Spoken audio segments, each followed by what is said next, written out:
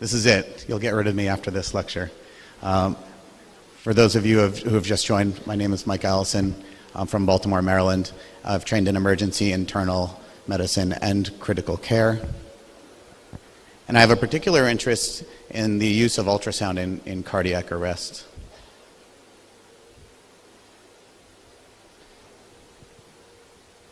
So imagine you're going into the ICU, your next shift. You're walking in, you're turning the corner.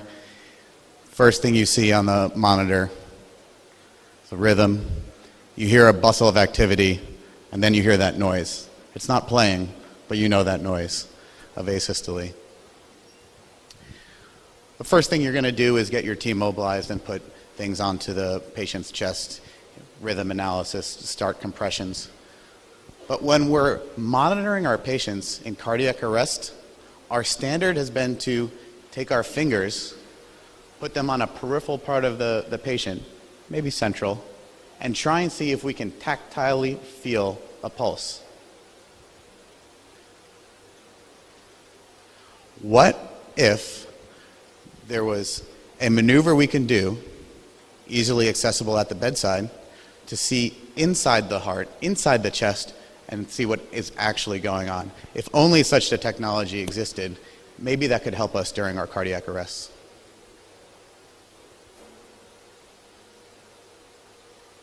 So you had a nice introduction to echocardiography, and here are some emergency images that you're seeing of patients in cardiac arrest.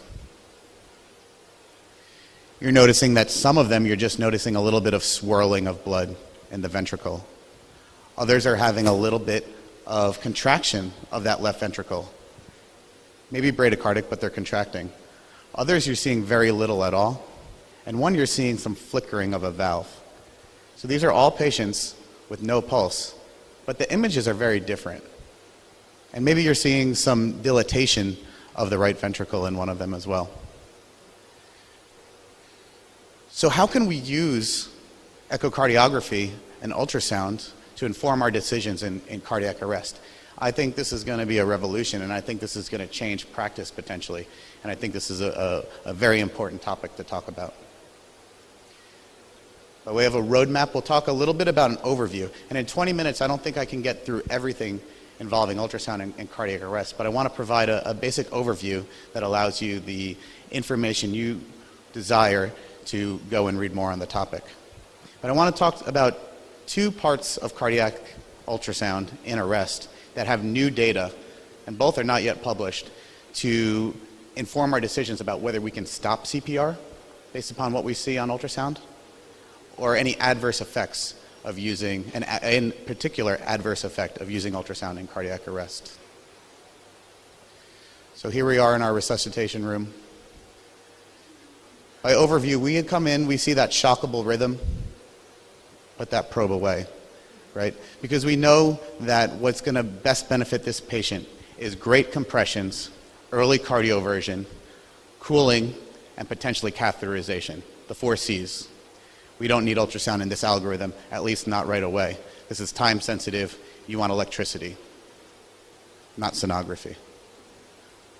But the patient with PEA arrests that we're seeing often, especially our in-hospital arrests, are complicated. And I think ultrasound may help. Our traditional teaching has been to go through a litany of H's and T's that some may even exist and cause cardiac arrest, and some may not even often cause our cardiac arrest. But we go through this mental exercise nearly every time we're seeing our patients with PEA arrest. And can echo help inform our decisions in patients with hypovolemia or hemorrhage, pericardial tamponade, tension pneumothorax, myocardial or pulmonary arterial thrombosis? I think so. So here we see another example. You've seen a couple already today of pericardial tamponade, right ventricular dysfunction. And if you saw this in cardiac arrest, if you saw some fluid around the heart in cardiac arrest, you change your decisions instantly. Possibly somewhat more complicated is if you get this apical view of the heart and you see that RV dilatation, that RV that's supposed to be 60% of the LV, that RV looks way bigger than the LV in this picture, greater than 1. In the patient presenting in cardiac arrest, are we thinking pulmonary embolism, systemic thrombolysis, maybe ECMO?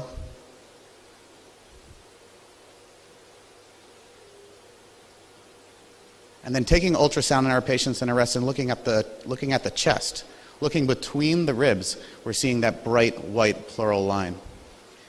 On the left-hand side, you're seeing some shimmering. You see that white line? It's the pleural line. It's shimmering. You see some movement. And by performing a contralateral exam on the right side, you notice that there's some difference. There's no movement there. There's some artifacts. And as you advance in your ultrasound use, you can know that this, in a cardiac arrest patient, makes me way more comfortable putting in a right-sided chest tube to decompress the chest. But it's not perfect. It's not perfect because I showed you some perfect images, and that's not when cardiac compressions are taking place. You have to pause compressions in order to get a view of the heart. So you still have to do pauses and compressions unless we're moving on to TEE, which would be another topic in and of itself. So can you make assessments of the heart while those compressions are there? I think it's pretty limited. Algorithms have been developed. There's a variety of them that have been put forth in the literature to try and help us use ultrasound in an algorithmic fashion to determine what's going on with these patients.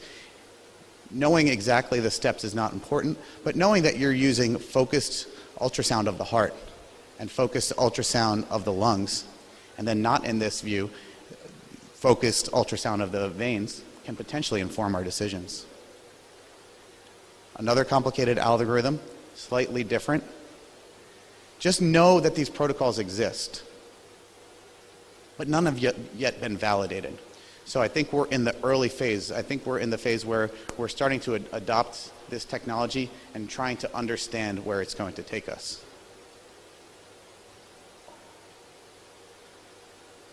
But there are things that we do know. I think there are things that we do know, and I want to talk about stopping the resuscitation. If you look at ultrasound and cardiac arrest literature for the past 10 to 15 years, this is the topic that has been most published. And it started out in 2001 with this article in Academic Emergency Medicine that was pretty telling when 169 patients had point-of-care ultrasound and cardiac arrest.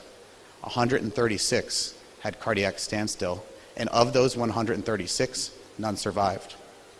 That's an amazing difference in the utilization of resources if this could be replicated, right?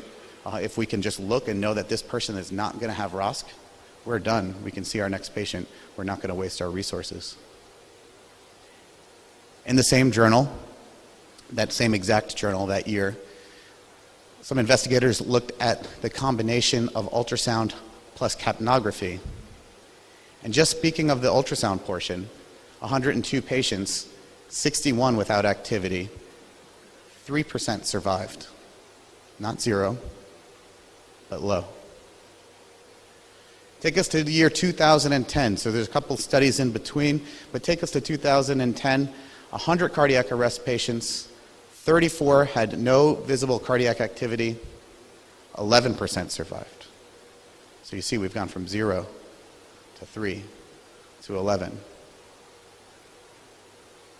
And of course, when you have studies like that with a variety of different patients, the logical next step to get your next publication is to do a meta-analysis and systematic review of the literature. So they pooled all of these studies together and found that there were about 568 patients that were included in studies with higher quality of evidence, and they performed a meta-analysis. 2.4% of these patients with no discernible ultrasound activity had return to spontaneous circulation.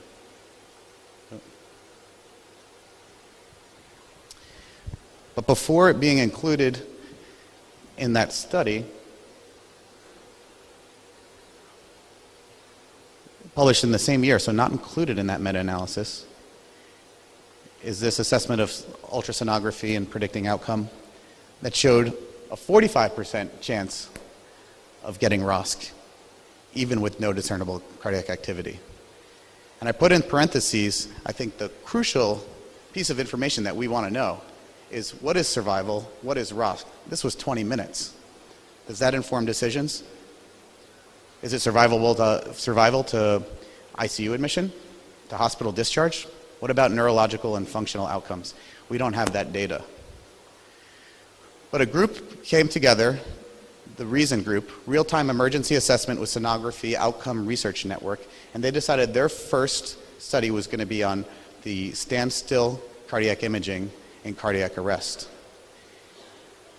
Multi-center trial in North America.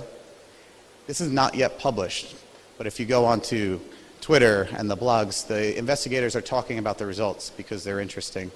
So this will be coming out soon.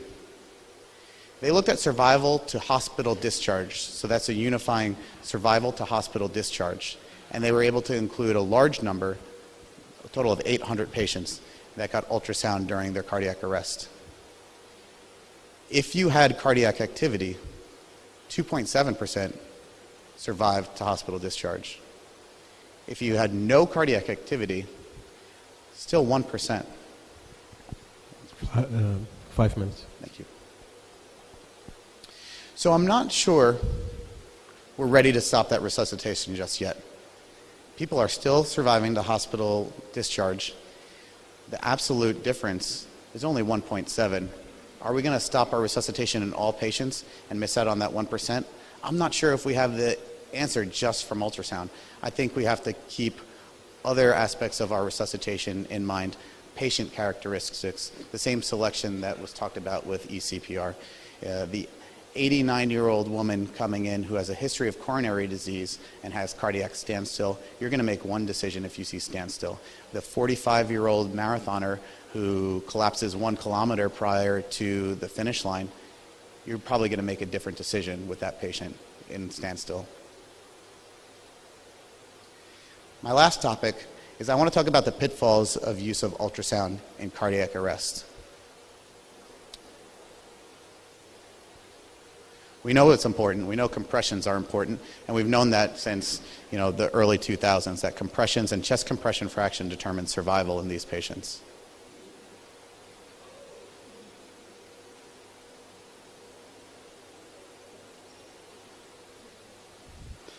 So it seems like a day where we like to put on videos from The Office. But this is the Stayin' Alive tune, and you see Michael Scott was doing some good compressions, but I think he got distracted. So they don't know what's important. They weren't focusing on the compressions, but we know what's important, and we want to focus on compressions. So when we get cardiac arrests into the emergency department, our residents are running over with the ultrasound now, and they're using it as a pulse check nearly. They're using it every single time we're taking hands off. And I noticed that these checks were longer and longer and longer. Because you're not seeing anything, again, during compressions. You'll only potentially see something and be able to interpret the image once you stop that cardiac compression.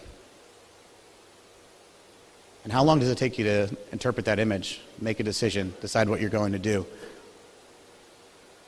How long does it take you to acquire that image? So I got our medical director of the emergency department to install some cameras. We did some videotape. We videotaped all of the resuscitations that we were doing. And we looked at the pause in chest compressions. We looked at, yes, was ultrasound used? If you used ultrasound during the chest compression, during the pause in chest compressions, what was the time of the pulse check? 21.6 seconds. What if you didn't use ultrasound? 13.1 seconds. So again, not adhered to the guidelines, but you see that difference. So I want to tell you that this is limited. This is a pilot study because we wanted to first establish whether it was worth looking at in only 14 patients. We've now increased the number to 25 patients. We did have some significant difference statistically, and we'll continue to analyze this data, and hopefully this will be something that will make it into the literature to inform our practice.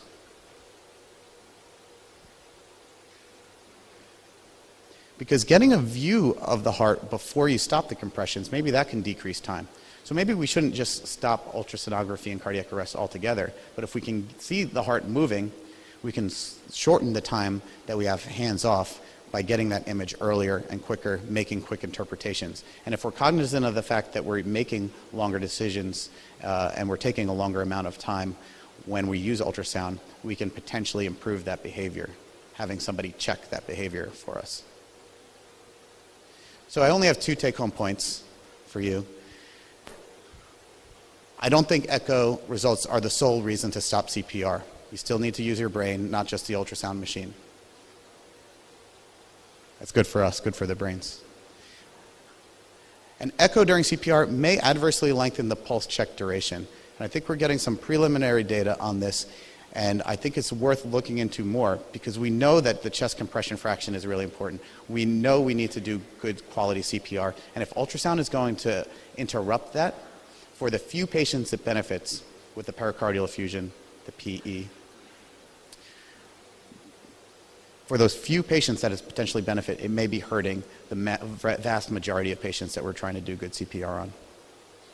So thanks for your attention. I'll take some questions at the break.